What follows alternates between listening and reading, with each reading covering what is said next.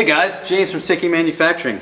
On this episode, we're going to dive into the design of the motor mount kit that we're putting in this 69 GTO. And we're going to show you some behind the scenes of how we scan in an engine compartment and the tunnel and all the factory mount locations and holes, and then design our mount system in CAD. So a lot different from the way things have always been done in the past, where most mount kit manufacturers out there are going to start with a handmade setup. The problem with that is there's a lot of things that can change from start to finish on that. Once we develop the locations, precise fitment of the factory holes and cross members and subframes and stuff like that, we design everything and build it all in 3D in CAD, and that allows us to make sure there's absolutely perfect fitment on every component we include in a swap kit. So things like headers and the headaches of buying a header from a kit manufacturer that doesn't fit, tubes hit the frame rails or whatever it be.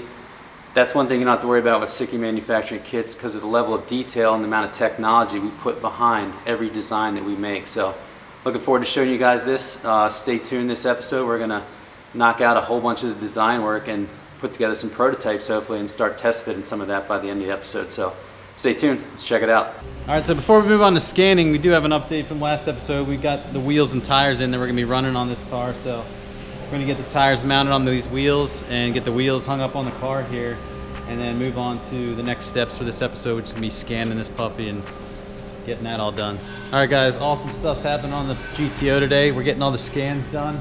So this will give us a 3D image of the engine compartment and all the key locations for the motor mount holes in the subframe, in the front subframe, as well as the holes along the frame rails on the back side, so we can get this transmission cross member design and all bolted up. So pretty awesome. Can't wait to get to this step. So once we get all this stuff scanned in, then we're going to move to the computer and actually start doing the design work and coming up with the ways we're going to tackle some of these challenges with the design, as far as overcoming some of the clearance issues and just getting this motor in the absolute perfect location and perfectly aligned. So let's check it out. All right, so there's several challenges to the design of this mount kit that initially, just looking at this scan data, that we're going to have to overcome. The trans cross member itself is going to be massive. I mean, it's probably roughly 5 feet. It's going to span from this frame rail right here all the way over to this frame rail. So we're going to make it as lightweight as possible, but it's also got to be extremely rigid and strong. So the design we come up with that needs to take into account for the huge span we're going to have to cover to support that transmission.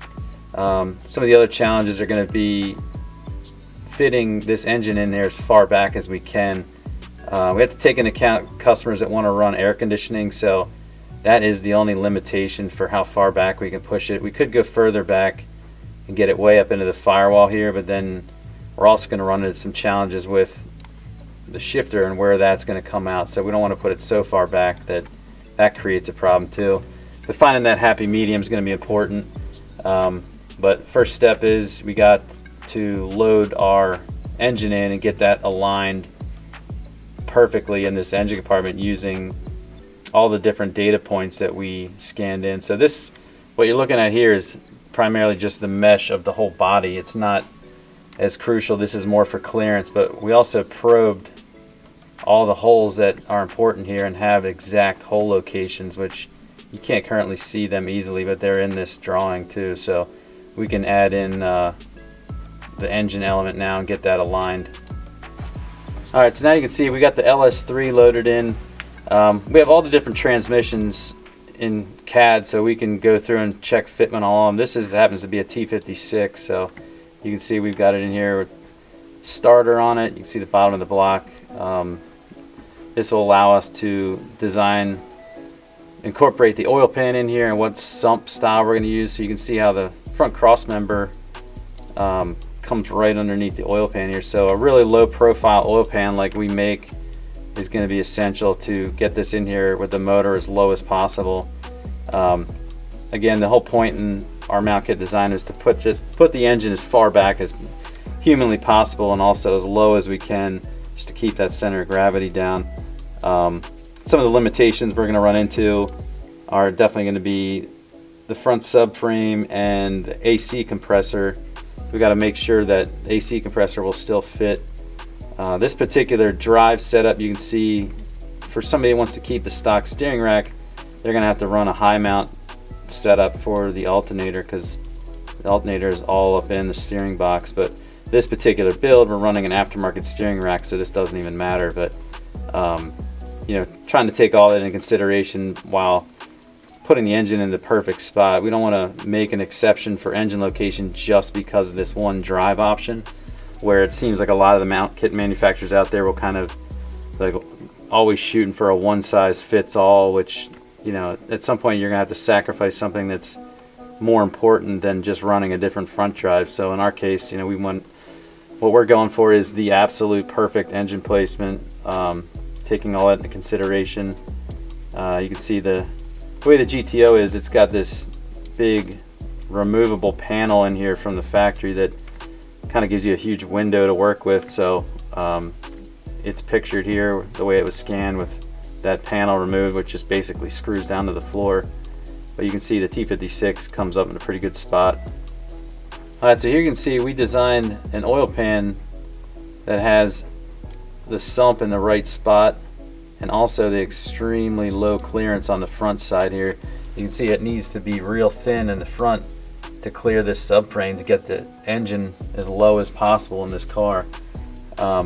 And then the sump itself fits right in this hole right behind it, so works out great for fitment, and we're pretty much right where we want to be with clearance. We're not hitting anywhere in here, but it's as close as possible. So at this point we've got the motor placed in the optimum position front to back. It's aligned absolutely perfect in the chassis with the height that we want, and then even taking into consideration firewall clearance and all that stuff. So we got plenty of room back there. Like I said, we could, if it wasn't for air conditioning and the different transmissions not fitting, we could go a little further back, but at this point we're as far back as you can go without sacrificing something major like having the transmission and the shifter just too far back or losing the ability to run air conditioning and stuff like that. So this is kind of the happy medium and a huge improvement over the existing kits that are out there as far as like engine location and position. So this in itself will make a big difference in the overall weight distribution in this car and the center of gravity. So next step is we need to design the motor mounts and transmission bracket. Alright, so here you can see this is a prototype pan we were just looking at in CAD, pre-production model, but this is essentially the exact same thing we just came up with. So you can see it's got this side port style oil filter block. So this basically is what we hook our oil filter relocation lines up to, and then you can locate the filter wherever you want on your chassis. Just it's real tight back in here anyway, so this makes it nice and easy to get the oil lines in and out. And we CNC machine this block in-house here. Along with this is the, like I mentioned, a 1/2 inch flange. One of the key things with our oil pans is they start out at a 1/2 inch, they get completely welded up, and then we put this thing back in the CNC machine and come back over it and mill it absolutely glass smooth, perfectly flat, and that just ensures that the gaskets don't leak and you don't have issues with the pan. So pretty cool aspect of our pans, and not to mention the baffle trap doors in here. So as the oil's sloshing around, this door will shut, keeps it from going out into this wing of the pan out here, and vice versa. You should go around a corner the other way and all the oil wants to slosh this way.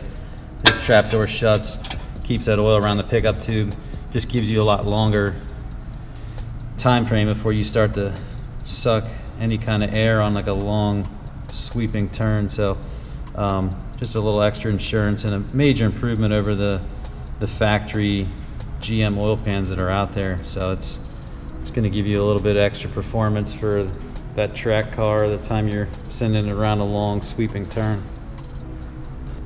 So this fits over top of the front subframe and keeps it that real tight profile. You can see we also have a machine back plate. It's 1/2 inch thick as well. So this keeps it super rigid, solid pan. And it also incorporates dust covered nuts, so you can use your factory dust shields, and it comes with a magnetic drain plug. Alright, so after considering the design and the engine placement, this is the engine mount that we came up with. So this is billet aluminum. It's going to be CNC machined out of 6061. These are our urethane formula for our engine mount bushings.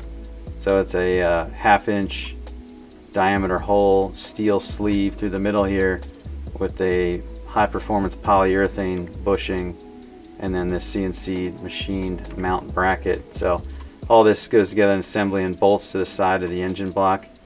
So it's extremely strong, fully captured. So this bolt goes through here. It's completely isolated. There's no metal on metal contact, so it'll be excellent for absorbing vibrations, making sure that you can enjoy your car and not get rattled to pieces while you're driving it around, but still maintain a pretty tight control on the movement of the engine under high torque and extreme power situations. So this will take the abuse and keep the engine still but absorb enough vibration to make it a comfortable ride.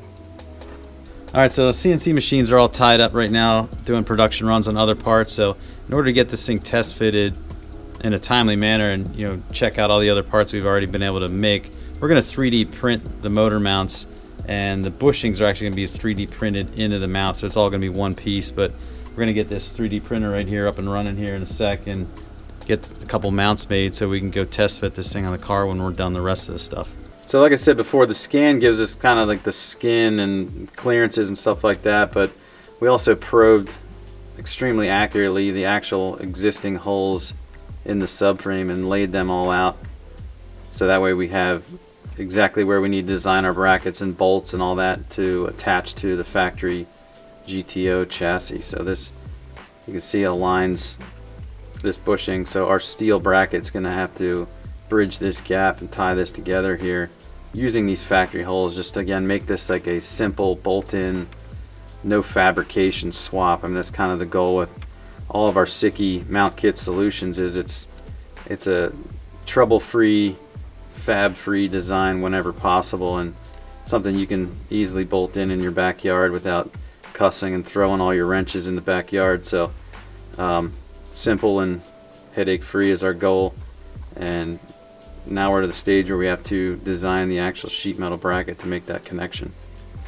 Alright, so this is a sheet metal bracket we ended up coming up with to, like I said, tie that urethane motor mount bushing. It's going to go right here with the big 1/2 inch through bolt, and then these 3 bolt holes line up with the existing holes that are in the front subframe on the GTO. So this will obviously get welded up, powder coated, and go into this full assembly. So you can see the way it looks once these are all bolted up. So alright, so you can see the final design of the trans cross member.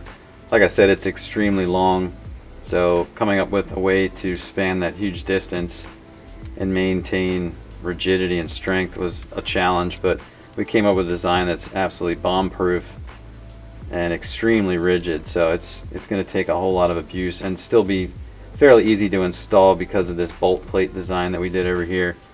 So basically this will bolt to the car, and then if you ever had to remove it, you can take these 4 bolts out right here and slide it over this direction and then pull it out from the frame, since this sits on top of the actual frame rail. And then this will get a urethane bushing and another sleeve at the through bolt, so it's fully captured and it's going to be extremely strong, but also easy to install and get in and out of the car if you have to.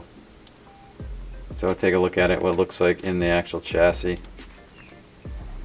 So now you can see this is supporting the T56, but it's also really high, tucked up on the bottom of the car to make sure you've got maximum room to route exhaust in just about any location where you want.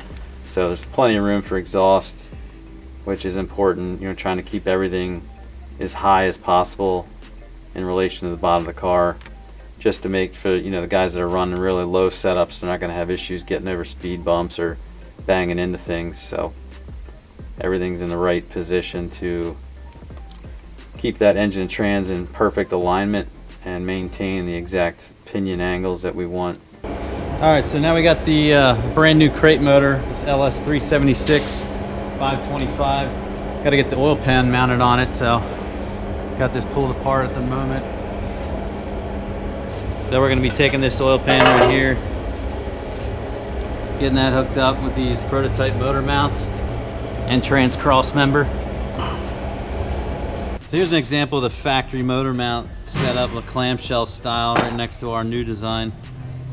Much nicer, a lot lighter weight. Obviously it's plastic, but even when it's aluminum. Also going to be running a quick time bell housing on this, as well as this T56 Magnum transmission.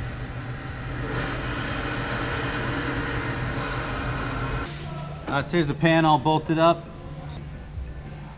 Alright, so that's a wrap on episode 3 of our GTO build series. We've got a lot done this episode between designing and actually making prototypes and even getting this oil pan fitted to the motor. So next episode, we're going to take those prototypes and those parts that we designed and developed and test fit them in the actual GTO, see how the fitment works out, make sure we checked all the boxes we wanted to with the design and everything. So can't wait to get to that step. Thanks for watching. Make sure you like, subscribe, and click on the bell notification so you don't miss the next episode.